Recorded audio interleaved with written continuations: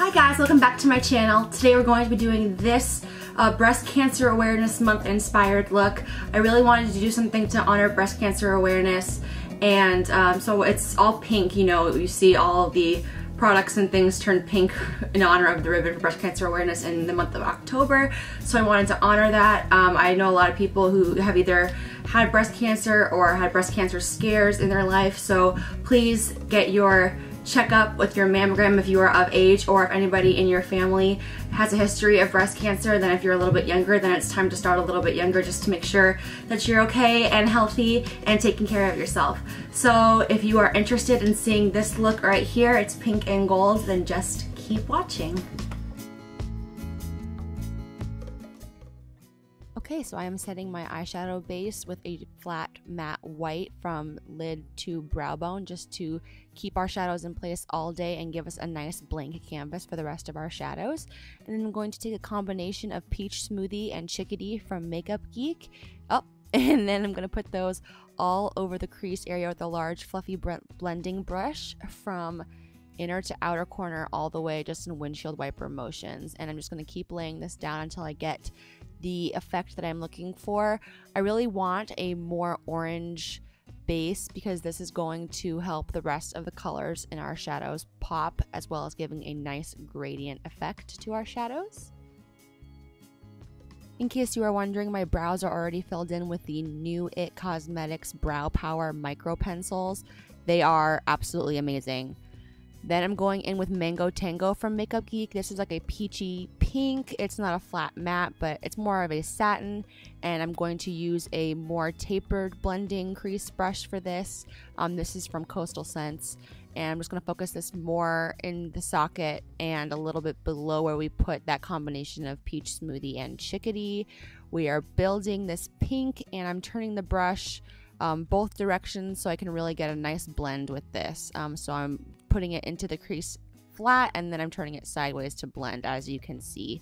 This is really helpful with this technique to help blend those shadows out, and just keep blending and working it into the outer corner, and you can blend it a little bit onto the bottom of your lower lash line as well, to save you some time later, since our face is already done. Now I'm going in with ColourPop shadow in Lucky. This is the best gold shadow out there on the market by far, in my opinion. As you can see, it's like a pure, like, brick gold, like amazing. And I just put that right on with my finger, and I'm focusing that on the inner corner all the way to the middle of the lid, and just building that up till I get the intensity that I want, which doesn't take too long with ColourPop shadows if you've ever tried them. And as you can tell, this is already just looking really, really cool. And then I'm going to use a blending brush to blend this out so there are no choppy edges. You know how we roll.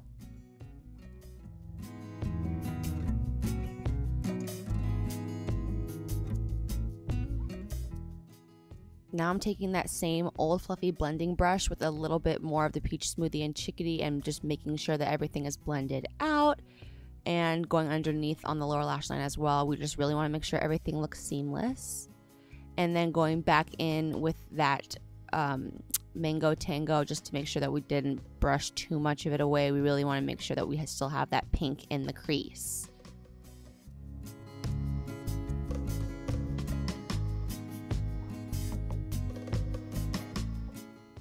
Next up is Orchid. This is a Morphe Brushes shadow. It's really gorgeous. It's like a true Barbie fuchsia.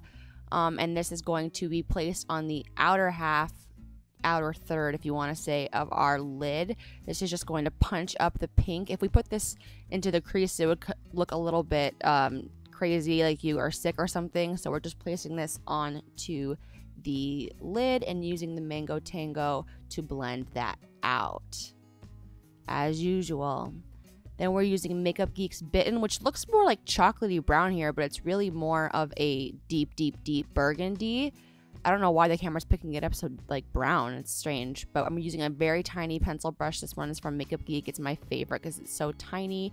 And I'm focusing this on the outer fourth of the lid, and just really trying to accentuate the outer V but not bringing it all the way up into the crease too much, because that's when you start to look like you have a black eye. You really want to keep this low on the lid, and then bringing it along the lower lash line to help make your eyes look larger. I know it's scary to bring color down to your lower lash line, but I promise you this is what makes all the difference. And then taking a little bit more of that orchid shade and punching that up just to blend it out, and then re-intensifying the bitten, you know, step by step, just getting it to look the way that you want. And you can customize this to your taste and just keep blending, blending, blending, blending. You know the drill. Then we're going to take Shimma Shimma. This is another Makeup Geek shadow. I love using this for a brow highlight, so I'm going to put this underneath my brow bone and in the inner corner to give it a little bit more brightness. And it's just like the perfect color for that. I just really, really love this. This is also a great shade for all over the lid in future reference. And you can kind of see what we have right now. And just blend that out again. You don't want any harshness. And then this is the Essence Gel Eye Waterproof Pencil.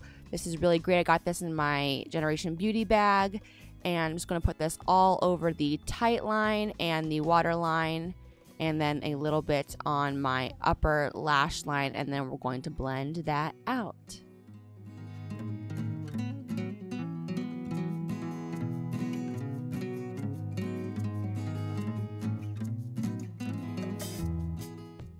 Have you ever seen a closer shot of your eyeball? I mean, so weird. Then I'm going in with this Mally Volumizing Mascara. I also got this in my Gen Beauty bag.